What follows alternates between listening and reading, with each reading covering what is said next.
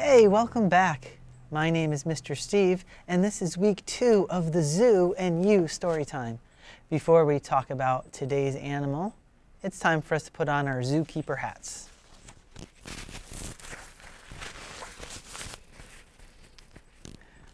If you don't have a zookeeper hat, you can always just pretend that you have one. So just put on a pretend zookeeper hat. Today's animal, as I'm sure you have seen, is a turtle. Well, actually, it's a tortoise. And so what we're going to do today is we're going to read a story about a tortoise. This is a very famous story.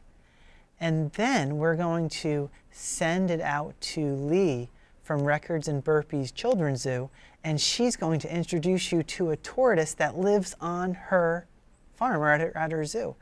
And then we're going to come back and we're going to do some tortoise activities, and then we'll finish off with a craft. I hope you're ready to have some fun. I certainly am. What about you, tortoise? Are you ready to have fun? Oh yeah, I guess so. You ever wonder how a tortoise talks? That's how I imagine the tortoise talks. Like, I guess I would talk like this.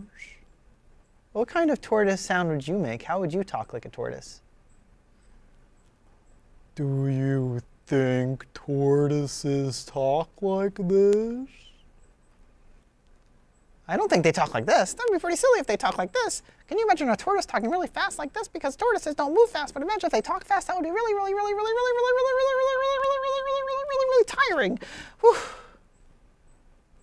That's why I imagine that if tortoises could talk, they would talk very slowly.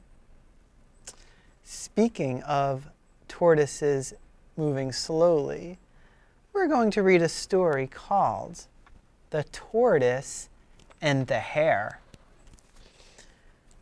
otherwise known as The Turtle and the Rabbit.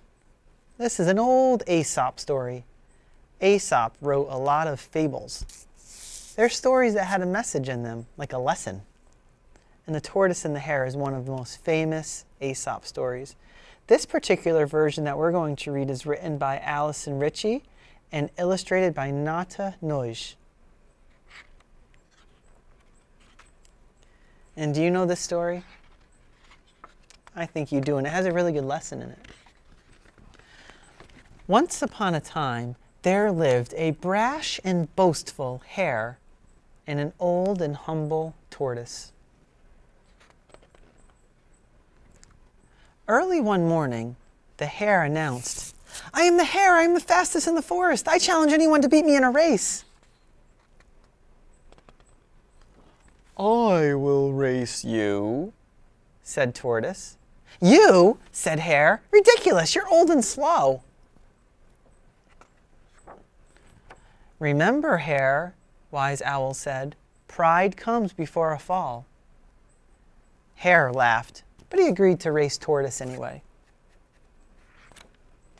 Owl set the course. It was a twisty and turny and very, very long course. "Ready, set, go," said Owl.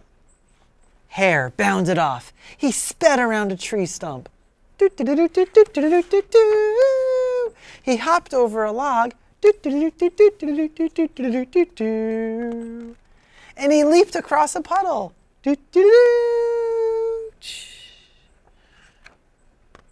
Soon, Tortoise was just a speck in the distance. "Ha!" thought Hare. "That'll teach him to think he's as fast as me." And a bit hungry, he decided to stop and snack on some grass. Then Hare began to feel pretty sleepy. "I'll just have a quick nap," he thought. "That tortoise will never catch up." And Hare fell asleep.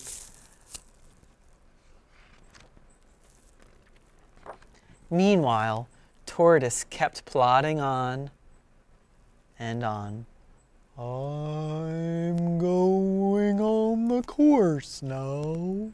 I'm going to go as fast as I can. but I can't go very fast. Soon, the end was in sight. As the sun began to set, Hare woke up, startled. "The race!" he gasped. He ran as fast as he could to the finish line, but Tortoise was already there. Tortoise had won the race. "Slow and steady always wins," said the wise owl. And that is the moral, or the lesson of this Aesop fable. Slow and steady wins the race. Hare felt ashamed of being so brash and boastful, and from that day on, he never made fun of anyone ever again. The end. I just think that's such a good story with a good moral.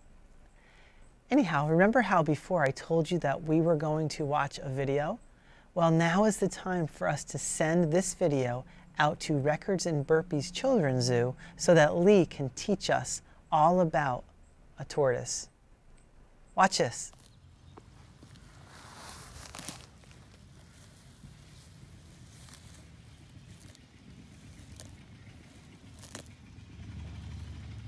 Hey everybody, today I want to talk to you about tortoises, and in particular Sulcata tortoises. My name is Lee, and this is my friend Moses. Moses is a Sulcata tortoise, and they come from Africa. You know, he's not full grown yet, as huge as he is, and this type of tortoise is the world's third largest tortoise.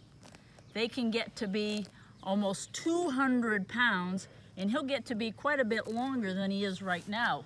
Let me grab my my yardstick. Let's see about how big he is now. His shell is about 19 inches.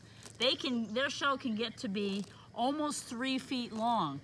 So that's as long as this whole yardstick is. So he's got some growing left to do. Right now he's in his early 20s. Now these tortoises would live in very dry or arid areas. They live south of the Sahara Desert in Africa.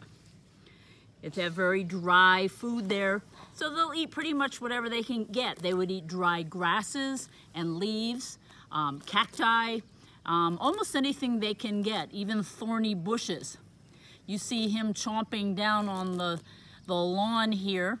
He'll eat all different kinds of weeds like clover and dandelions and grasses. Now, there are some types of tortoises in the world that would live where they have a very different type of food, and so they might eat more fruit. This type of tortoise, they sometimes call the cows of the tortoise world because they eat mostly grass, and that's what's good for them, and that's what they're made for. Now, tortoises, like turtles, have a big shell, but the main difference is tortoises move around on land. They don't swim in the water. They can't swim at all. If I were to drop him into the water, he would sink to the bottom like a big, heavy rock. He is not built for swimming at all. He's just built for walking around on land. And I bet you can guess why he has this shell. This is his protection.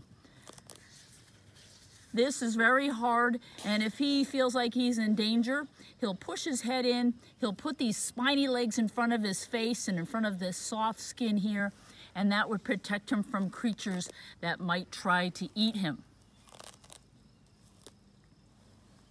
Now, as he's eating, you'll notice how he's ripping that grass off. Tortoises don't have any teeth. They're just using the sharp edge of their mouth to be able to cut that off and then swallow it. They're not chewing their food. They're just biting bits of it off and swallowing it down. Now, these are amazing animals because of how long they can live as well. Nobody knows for sure, but they believe that a Sulcata tortoise can live to be at least 170 years old. That's the recorded life of one. Can you imagine that? If there was a tortoise around today that had lived 170 years, they would be around before the presidency of Abraham Lincoln. Just think of the history that tortoise would have seen. So tortoises are thought to be, if not the longest living land animal, then among them. Now, as I said, in Africa, where they would come from, It's very dry and very hot. They have to be suited for this environment. So one thing they'll do is they'll dig burrows down. They dig burrows and they go down in these burrows during the hottest part of the day. It's a little damper down there. It's a little cooler. That keeps them cooler.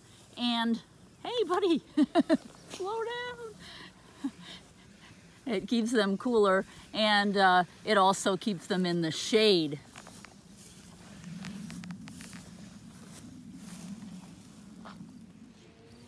Now the Sulcata tortoise is also sometimes called an African spurred tortoise, and that's because he's got spurs or pointy scales on his legs. These spurred tortoises, like most reptiles, lay eggs, and they could lay about 15 to 30 eggs in a clutch, in a group of them. Now the female will dig holes and bury these eggs, and they will sit there incubating for about between 90 to 120 days. That's a long time. A chicken's only about a month before its egg hatches, and you think that's about between 3 and 4 months that these tortoises' eggs have to incubate. We'll give them a little snack here. I know fruit isn't a main part of his diet, but they do like to have a treat now and then. You want some grapes? Or are you happy with that clover? I love to watch how their mouth works. Tortoises are a type of wild animal that you could keep as a pet, but there are a few things you'd want to think about. First of all, any animal is a big responsibility, and a wild animal is a special responsibility, keeping it as a pet. You want to make sure you're going to be able to take care of it, and you know how to take care of it properly. Also, because these tortoises can live a very long time, you're going to have a plan on who's going to take care of that tortoise. Also, these animals need a lot of room. You see how big he is right now? He's going to get much bigger. They need to have a lot of room in the summertime where they can roam and get the sunshine. And in the wintertime, they're going to need to be kept warm. So if you're thinking of a tortoise as a pet, you might choose an animal that's going to stay a little bit smaller. Now, keeping a tortoise as a pet also means having the proper diet. And if he's given the improper diet, it can have consequences. We don't know Moses' full background. He came to us looking like this. This pyramiding, or these pointy parts of the shell, means he likely had too much protein when he was younger, so his shell grew improperly. Well, thanks for spending some time with us today and learning a little bit about Sulcata tortoise, another one of the world's amazing animals. Until next time, this is Lee and Moses. Bye.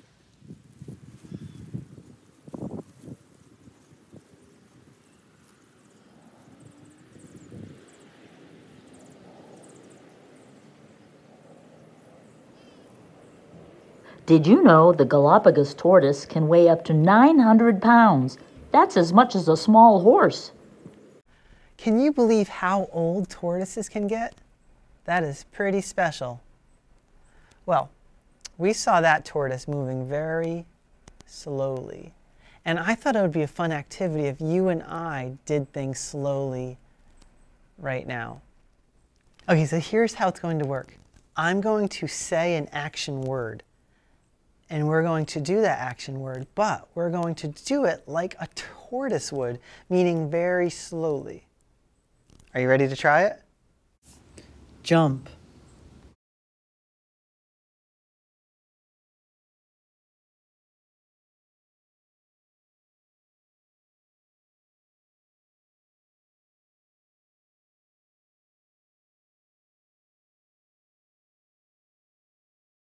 Clap your hands.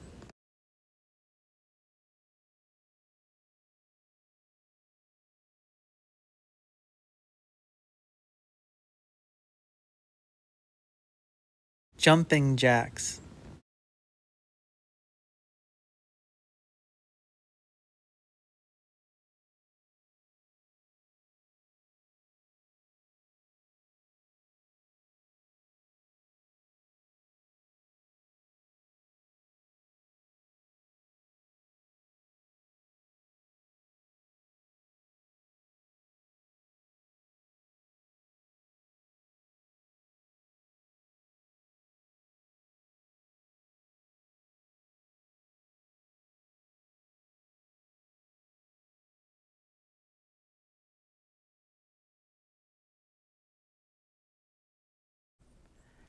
I hope you had fun doing that with me. Let's go make a tortoise craft now. Well, what we're going to do right now is we're going to make a craft. So this craft that we're going to make is a turtle craft. And in order to make the craft, we're going to need a bowl. A white bowl is best, I think, because we can make it any color we want to. And then we need construction paper, scissors, crayons, and tape. We are going to make a turtle. So this is what part of the turtle, do you think? The shell, right. So we have the shell, and then we have to cut out all the different parts of the tortoise. We need to cut out a head. How many legs do we need to cut out? 1, 2, 3, 4, and then a tail, which is kind of like a triangle tail. So I want to do those cutting out first of the different parts of the turtle. I keep saying turtle, but tortoise. So it looks like the head is bigger than the legs. So we're going to cut out a big head.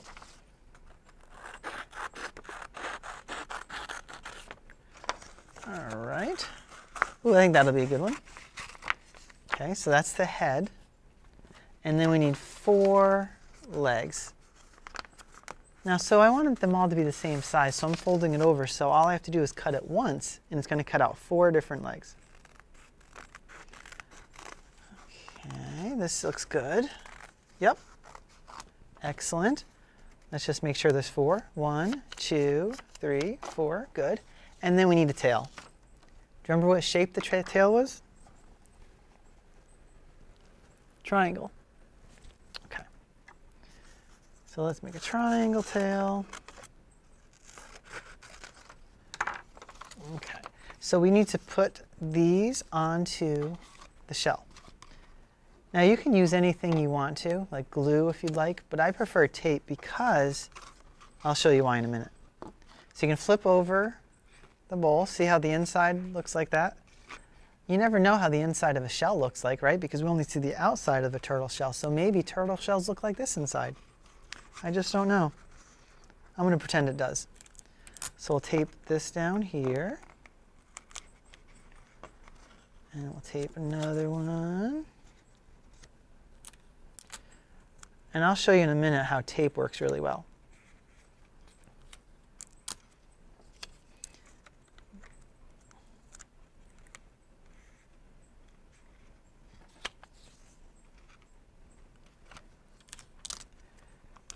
Okay, good. And then we need the head. Oops.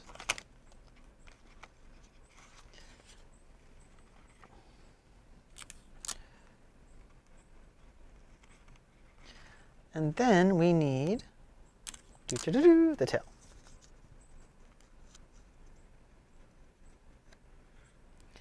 And flip it over like that, you can see we have our turtle. Now, what's cool about using tape is you could make the turtle, you know how turtles get scared sometimes and they use their shell to protect themselves? So you could actually fold your whole turtle inside the shell to protect it. And that's why I like to use tape instead of glue, because glue would make that a lot harder to do. But we're not scared right now, turtles. So we're going to come on out, and we have our crayons. So I'm going to draw some eyes, maybe a smile. There we go, it's a happy turtle. And then we have the shell. Now you could do whatever you want to with your shell. You could color it green if you want to. You could also color it all different rainbow colors if you want. So put a little blue on it. I'm going to make a nice colorful shell here. Oh yes. Anyhow, I hope you decide to make this craft too. It's lots of fun. I'm going to be doing this for a while, so I'll say goodbye to you now. And I hope to see you next week for week 3 of the Zoo and You Story Time. Goodbye.